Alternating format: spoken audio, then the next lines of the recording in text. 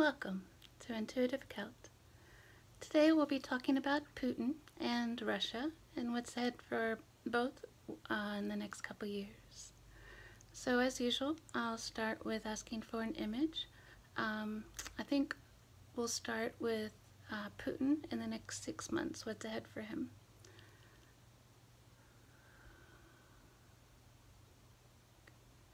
So I see a balance beam and parallel bars like gymnastics. So the word and the image of the balancing beam, and then the visual of a gymnast kind of holding on to the parallel bars and preparing to do, flips or whatever. I have been getting messages the last few weeks and over actually the last couple years with regard to Russia and America, but the last few weeks has been more about Putin and Russia as a country on its own. Putin, my guides have been showing me that he was born with some type of illness, and the word amyloidosis has been coming up. Now I have health issues and I've had lab tests to rule or check on amyloidosis, so I'm not sure if that's in my mind because I've been having health problems or if that's a word that they're telling me regarding Putin himself. But it's something like that, and also that he has a heart issue since his childhood, and it's like the heart and the blood vessels. So it's kind of like a chronic illness or immune disorder maybe, or chronic health heart issue. But that's what they've been showing me the last couple of weeks, as well as hearing the phrase et tu Brute from about Caesar and him being stabbed by the members of the Roman Senate. This idea of people surrounding him that he, in theory, would trust, and them literally backstabbing him and killing him. So that phrase, as well as the image of Caesar, has been coming. My guide's been showing me that for the last few weeks. Even though my guides have been showing me that he's had an issue with his health his whole life, and that it's been deteriorating lately, especially, they have shown me and told me that he is very much very, very intelligent and very analytical, and kind of like that 4D chess kind of thing. But so it's brains versus brawn. Like he is, instead of kind of getting a little bit of both, he's got a lot of the brain and very little of the physical vigor that he tries to portray. So they've kind of shown me that all of this is staged so that he can look as what he thinks is valued in that country, but that since a child he's had to hide this health issue. And again, they're showing me the heart and the blood circulating. So as a child he had to be 3 times smarter than anyone else in order to be able to succeed in the ways he did, and he was trained to be a spy and with the SSB and FSB, and I'm sorry, I blanked on the name it was before it was the FSB, but it's just he's had to calculate things, and he can calculate 40, 50, 70 steps ahead, and that because he's had to hide this disability or whatever weakness as he perceives it, his mind is kind of like it's a weakness and he's very critical of it. But because he had to have that level of deceit, he can spot liars anywhere around him, and he trusts no one, especially at this point. The oligarchs surround him because of opportunities. They all in some form work for the government or have connections, and therefore it's more of like an oligarchy where these rich families and very, very wealthy 1% rule because of access and financial gain. After Crimea, there were sanctions put on Russia, and Putin had sold off, prior to that over years, Putin had sold off access to ports and warehouses and manufacturing and things around the world in order to gain cash, in order to have cash on hand, in order to do things like Crimea. And this, he's fixed a lot more elections than just meddled in ours. He's had a lot of spy games and things, all sorts of things around the world. So after the sanctions were put into place, he kind of, all the money that he had collected from selling off access to all these different things, he had all around the world in like 100 different banks and in every country. But that the access to that money was shut off with the sanctions after Crimea. I am flushing. That's part of my autoimmune disorder. It'll go away. Don't worry about it. But yeah, I just look like a cherry at the moment, and that's okay. So with regard to deceit and trust, because he lost access to a lot of money, and the oligarchs themselves have money all over and houses and everything in many countries, they were pissed to have lost their own, connections, or, this access to this money or that. So they were angry at Putin, even though a lot of them knew what was going on. They were pissed and kind of was able to blame him because, of course, he directed this to happen. People around him have always been around him in a way that he's never trusted. It's kind of like if you were a child of a wealthy family, people, you never know if friends are with you because they like you or if they're with you because you have money.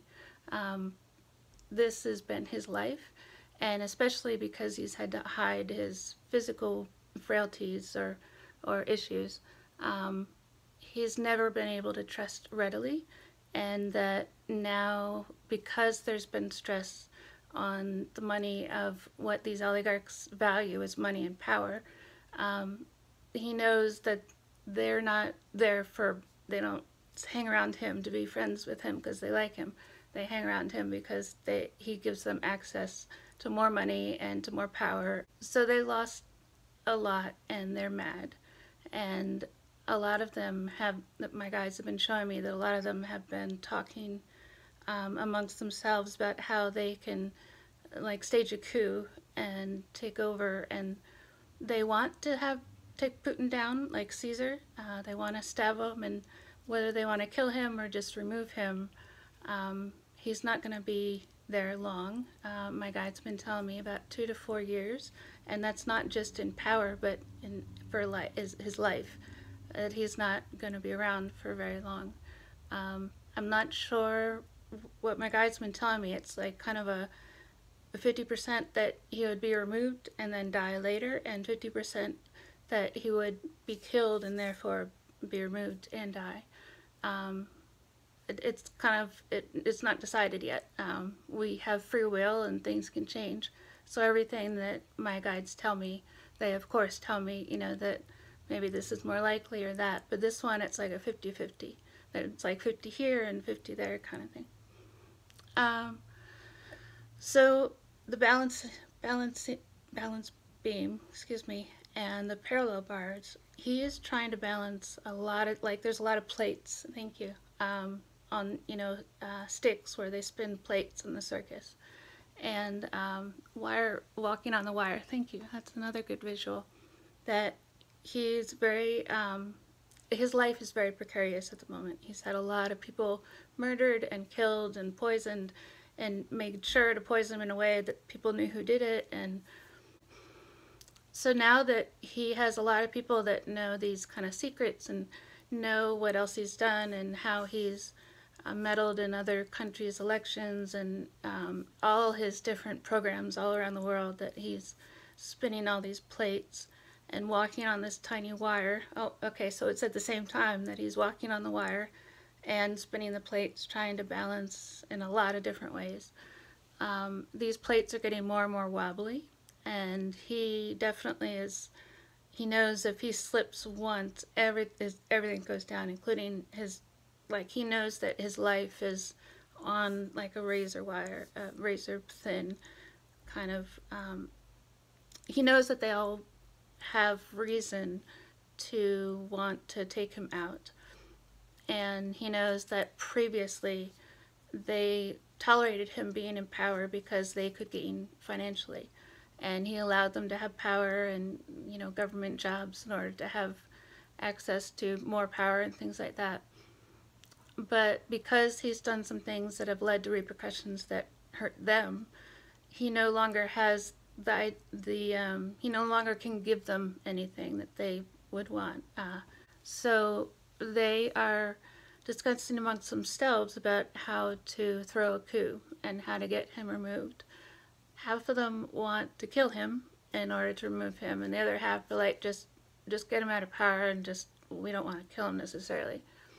The issue is, if and when they do this, then who's going to lead? They all want to lead personally. They all feel that in their mind, that they can lead, and they'll find a way to make it happen. No one's agreed on who's going to replace Putin. They just agree that Putin has to go. So this coup is like a boiling pot, thank you, that's about to boil over.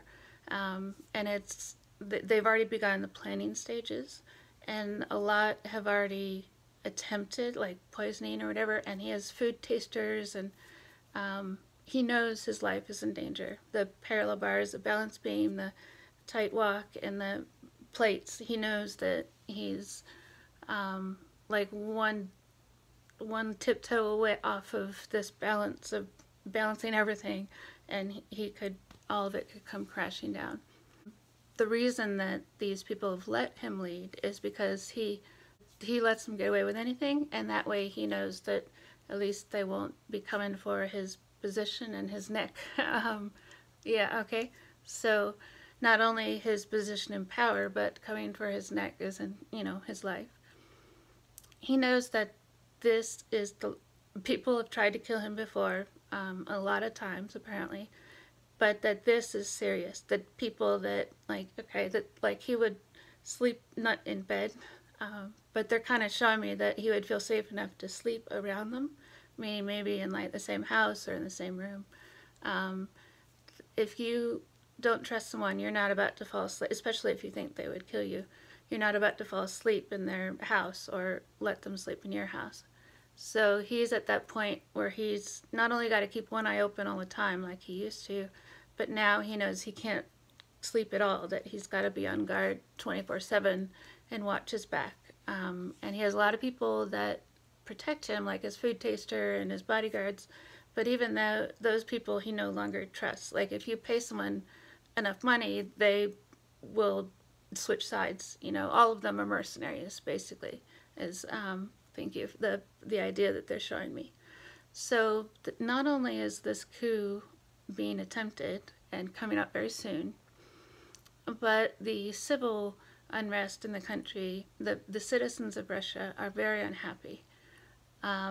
It's not quite back to the point where they're starvation and they have to wait in 4-hour-long lines to get a head of lettuce or a loaf of bread and not know what the rations and things are.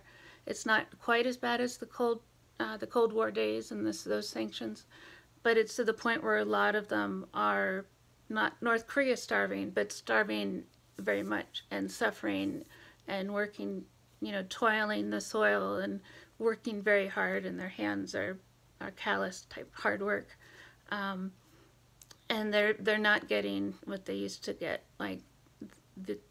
because not just the sanctions that cut them off financially, that Putin and therefore the government, but because of Putin and all these oligarchs taking more and more of the resources, less and less of the resources are available for the citizens of Russia.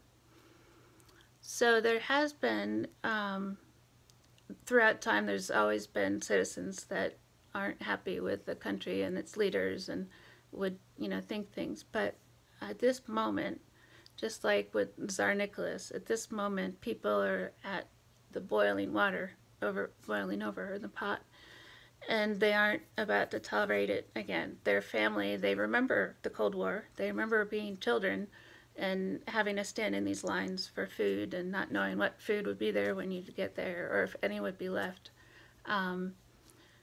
They remember their parents and their grandparents talking about the level of suffering that they went through. So they know how bad it can get, and it's already gotten really bad. A lot of the rural areas, they are starving. Um, there's like just potatoes. They're showing me that like they're digging up the soil for potatoes, and that's all they got. You know, um, it's reaching a famine. Not the entire country, but a very large enough people that it's not okay. Um, Not that it ever is. So regardless of this coup that is stirring and ready, there is a civil rebellion coming as well.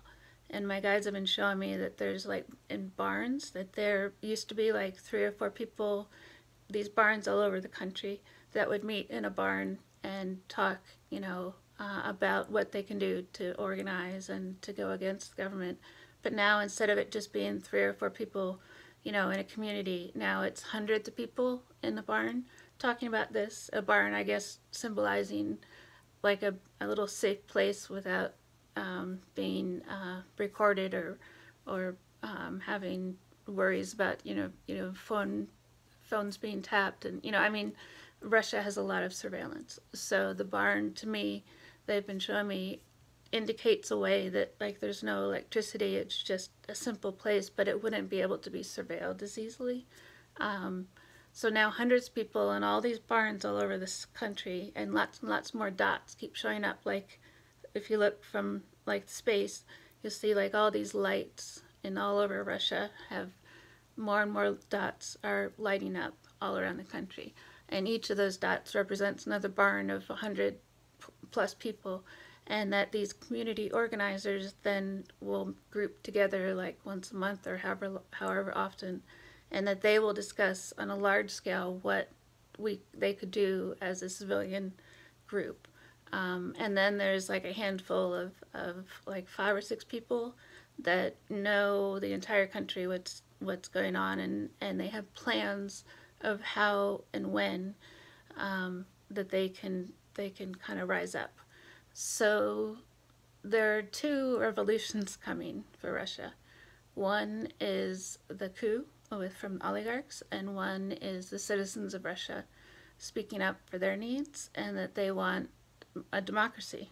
Not necessarily the U.S., but that they want to have their voice heard. And they're sick of the oligarchs taking all the resources, and they're sick of having to stay silent, and they're sick of putting up with it. Putin doesn't trust anybody, and the citizens of Russia know that Putin has, they're kind of seeing that he's got a weakness now. He's got a vulnerability, like a dragon with the one scale missing, and you can pierce through the dragon's armor by getting that one little scale that's missing.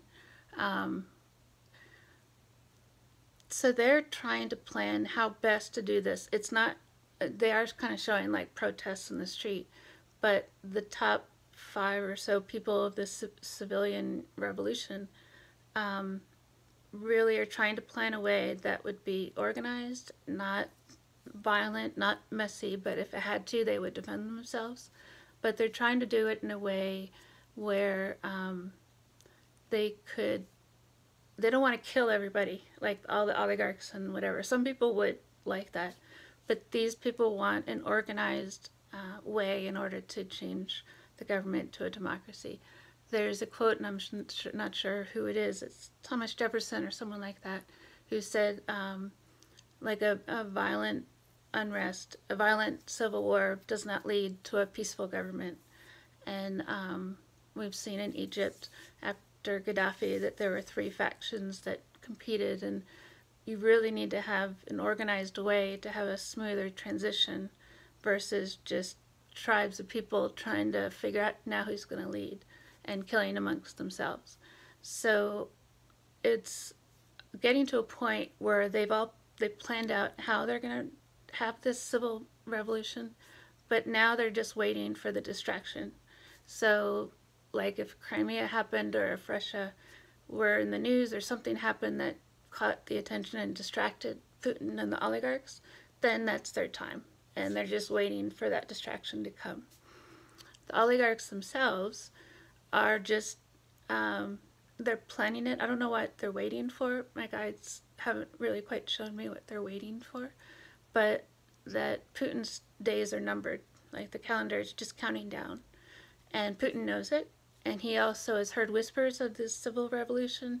And he's heard a lot more whispers about the people around him with this coup. And he feels like a trapped animal.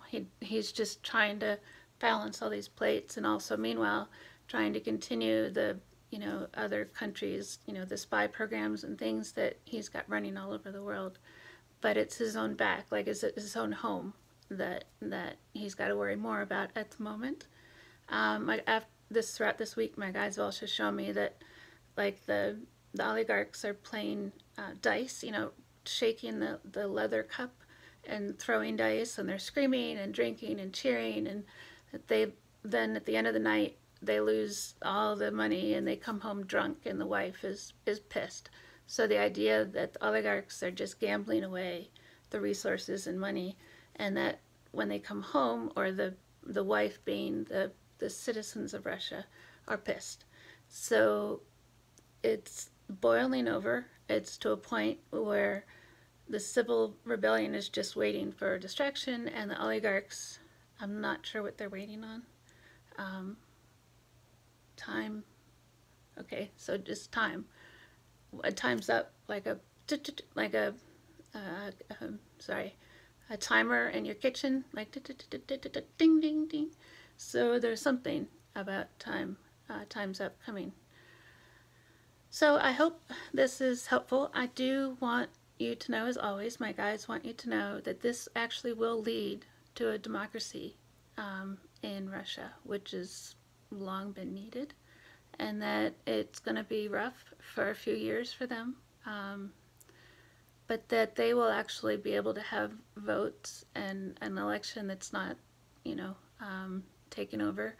They will be able to speak freely without fear of recrimination or surveillance or it's not easy to live in Russia or China or North Korea or anything. Russia is on its way to a new world for them, a new millennium for them. That term keeps coming. It's not technically the new millennium, but they're showing me like it's a big change, and so it's going to be a new world for them, and it's going to be beautiful. It's going to be a wonderful thing for the citizens of Russia, but then it's also going to be better for the world that we don't have this aggressive country that we have to worry about, because the citizens of Russia don't want to take over Crimea and the Ukraine, or they don't want to have missiles right off the coast of Central America, which they have recently done, just like the Cuban Missile Crisis. They don't want to go to war with anyone. They don't want to fix elections. The Russian citizens just want to have a life where they can prosper and they can have freedom to do what they want, and they don't want to hurt other people. They just want to have a better life for themselves and their children. It's really going to be beautiful to be able to see, after centuries of really horrible leaders, very violent leaders, that they'll be able to have a democracy of sorts. They're not quite showing me a leader, but kind of giving me the hint of like a female is going to lead a charge, but I don't know if that's like just part of the civil rebellion, like one of the like Gettysburg type thing, or if they're not quite signaling that she'll be the head of like Prime Minister of Russia, but they are saying a woman is going to be very important in this civil rebellion, and with the new government being founded.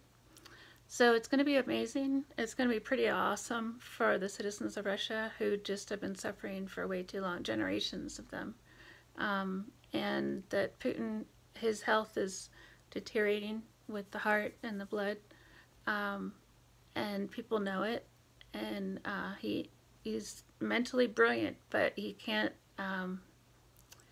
fix it. There's no, he can't hide it anymore. He can try to hide it, but people now know, and he's at a point where he might just be dead in 4 years because of it, like cancer, but it's like a heart, and like an enlarged heart maybe, and that the blood, I don't know what it is, but regardless, his heart is starting to fail, and his health is really, really gone downhill in this past year, and the coup d'état is like right on his back. The Senate of Rome is surrounding him with knives. And it's going to be one of his closest advisors who he actually could fall asleep around, like sleeping in his house. Like this et tu Brute, it's going to be one of his closest advisors. I wouldn't say the word friend because none of them are friends, but it's going to be rough for him. But he's done so much damage that karma is going to come for him. And then the oligarchs are just going to fight amongst themselves, and that's not going to go well for them either. So it is going to be a beautiful time for the Russian country, the country of Russia, the citizens, and it's going to lead to a lot of wonderful things for them, and it's going to lead to peace, because Russia has always kind of been this, fear in the back of our mind that we never quite can fall asleep. I like this idea of sleep, the peacefulness, that we can rest and not worry. So that's kind of what they're showing. So I hope you have a wonderful afternoon, and or day, morning, evening, and just know that worldwide things are actually really, it's going to be like a new millennium for the whole world. It's going to be really beautiful. Thank you for joining, and have a wonderful day. Bye-bye.